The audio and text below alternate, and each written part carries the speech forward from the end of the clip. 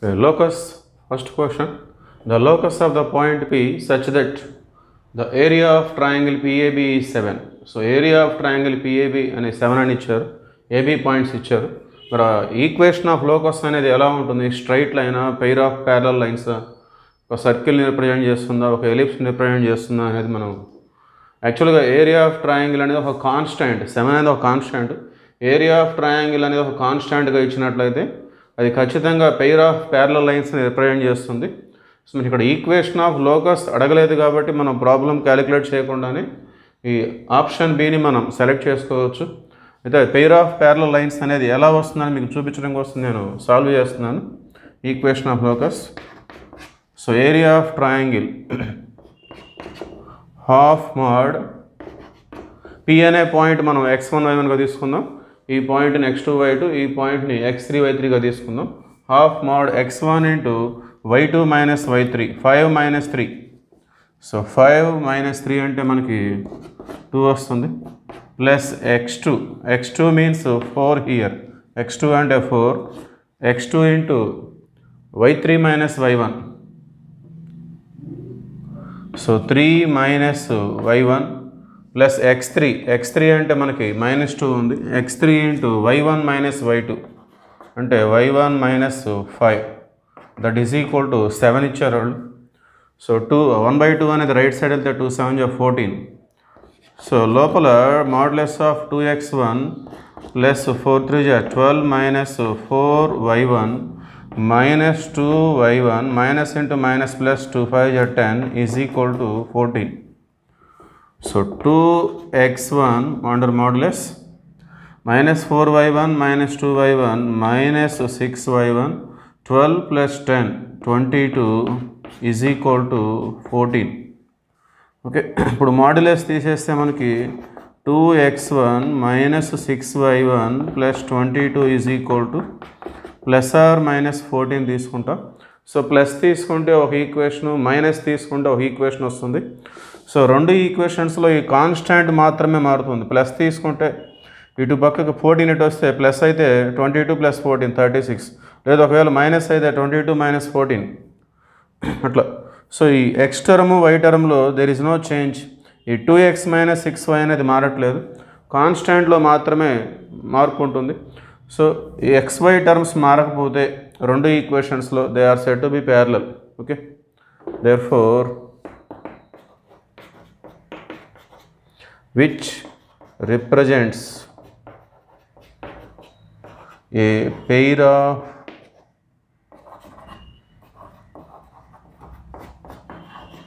Parallel lines. So మీకు తెలుసు parallel lines అనేవి కాన్స్టాంట్లో మాత్రమే డిఫరెన్స్ ఉంటుంది, XY టర్మ్స్ మారవనే విషయం స్ట్రైట్ లైన్స్లో మనం గమనించినటువంటిది. Therefore this 2 lines represents a pair of parallel lines. Therefore option B.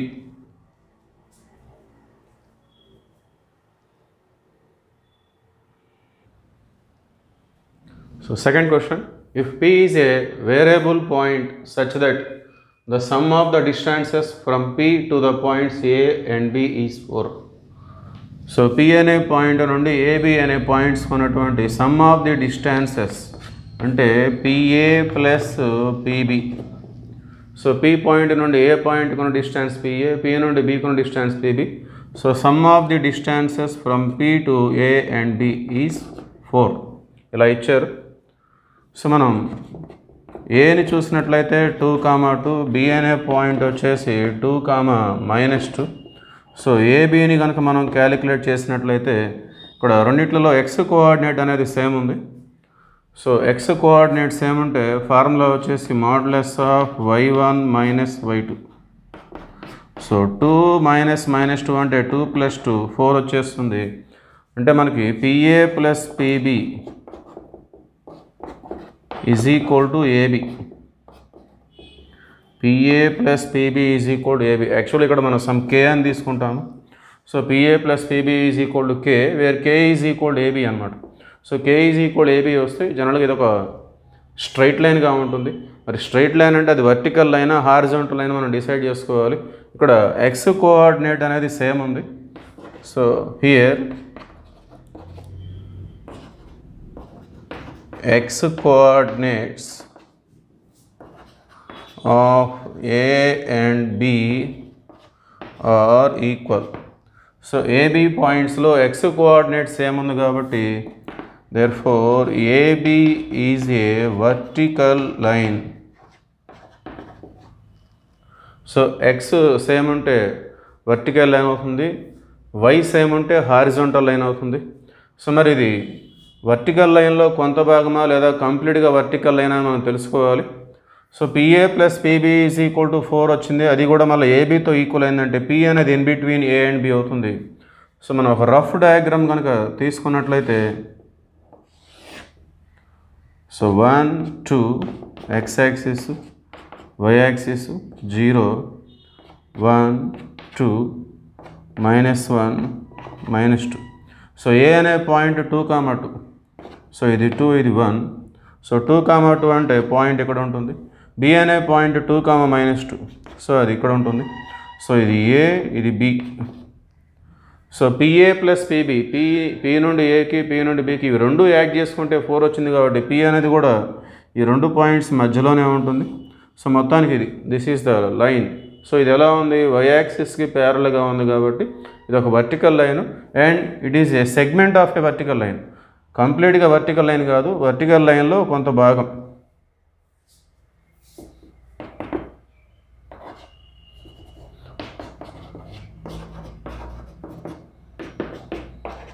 The locus is a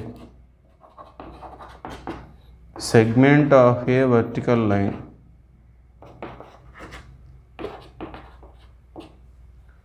Therefore, option C is the right answer.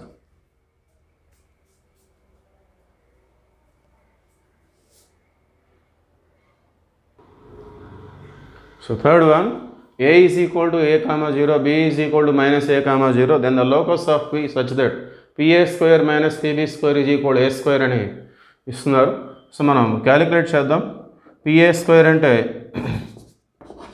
PA square minus PB square is equal to A square. So P అనే point మనం XY అని తీసుకుందాం. So X minus A whole square plus Y minus 0 whole square. So minus of PB square. So ఇక్కడ minus ఉంది కాబట్టి x minus minus అంటే x plus A whole square plus y minus 0 whole square is equal to A square. So x minus A whole square minus of x plus A whole square అంటే A minus B whole square minus of A plus B whole square అంటే minus 4AB వస్తుంది. Minus 4 into x into A. ఇది y square minus y square. So ఈ రెండు కూడా cancel అయిపోతాయి. Minus into plus minus ఈ రెండు క్యాన్సిల్ అయిపోతాయి. సో ఆ minus A square left side plus A square left side వస్తే మైనస్ A స్క్వేర్. సో టోటల్గా ఎలా ఉంది, ఇక్కడ ఒక మైనస్ A మనం కామన్ తీసుకుందాం. 4x plus A. So minus A జీరోలోకి వెళ్ళిపోతుంది. 4x plus A is equal to 0, x is equal to minus A/4. So x is equal to minus A/4 అంటే it is a straight line. So x is equal అంటే ఇది y యాక్సిస్కి ప్యారల్గా ఉంటుంది. So మనకి ఇక్కడ vertical line ఇవ్వలేదు, straight line అని మాత్రమే ఇచ్చారు కాబట్టి x ఈజ్ ఈక్వల్ టు అయినా y ఈజ్ ఈక్వల్ టు అయినా it represents a straight line.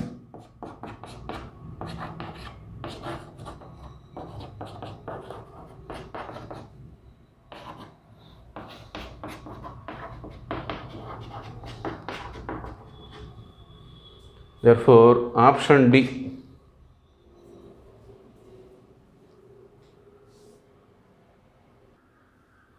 Okay, fourth one, A is equal to 5, 3, B is equal to 3, -2 and a point P such that the area of triangle PAB is 9, then the locus of P is. So, ఇదే వీడియోలో ఒక problem చూసాం మనం. So solution very simple. If area of triangle PAB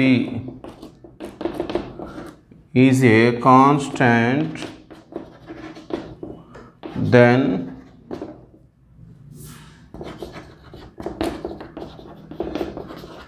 locus of P is always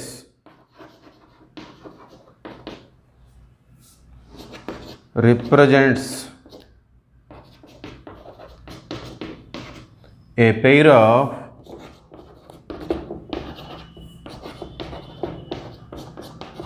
parallel lines. So area of triangle PAB అనేది ఒక constant అని ఇస్తే అది ఏ ప్రాబ్లం అయినా దాని లోకస్ ఎప్పుడు కూడా ఏ పెయిర్ ఆఫ్ ప్యారలల్ లైన్స్ని మాత్రమే రిప్రజెంట్ చేస్తుంది. దేర్ఫోర్ ఇది ఒక ఫార్ములా. ఇది option C is the right answer.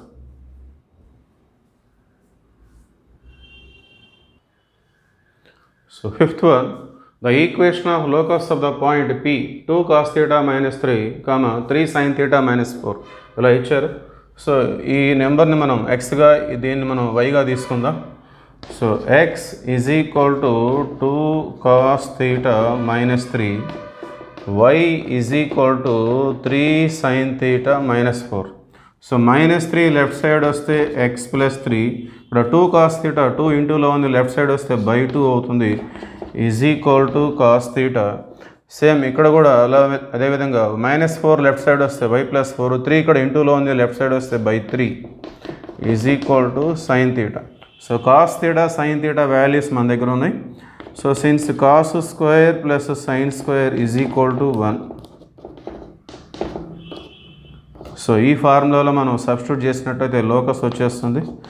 So cos square θ x + 3/2 whole square plus y + 4/3 whole square is equal to 1. So x + 3 whole square అంటే x square plus 9 plus 6x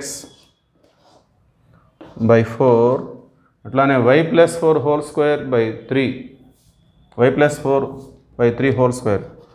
so y square plus 16 2 4 8y by 9 is equal to 1. So LCM తీసుకున్నట్టయితే 9x square, ఇక్కడ 4y square, 9 6 54x, 4 8 32y. So 9 9 81, 4 16 64. So 81 plus 64, 81 plus 64, 4 9 36, అది right side వస్తుంది, ఆ 36 మళ్ళీ left side వస్తుంది. So LCM 4 9 36, అది right side వెళ్తుంది, మళ్ళీ దాన్ని లెఫ్ట్ సైడ్ తీసుకొస్తే -36. దేర్ఫోర్ ఫైనల్గా 9x square plus 4y square plus 54x plus 32y plus 109 is equal to 0. Okay, 81 plus 64, 145 - 36, 109. Therefore, option D is the right answer.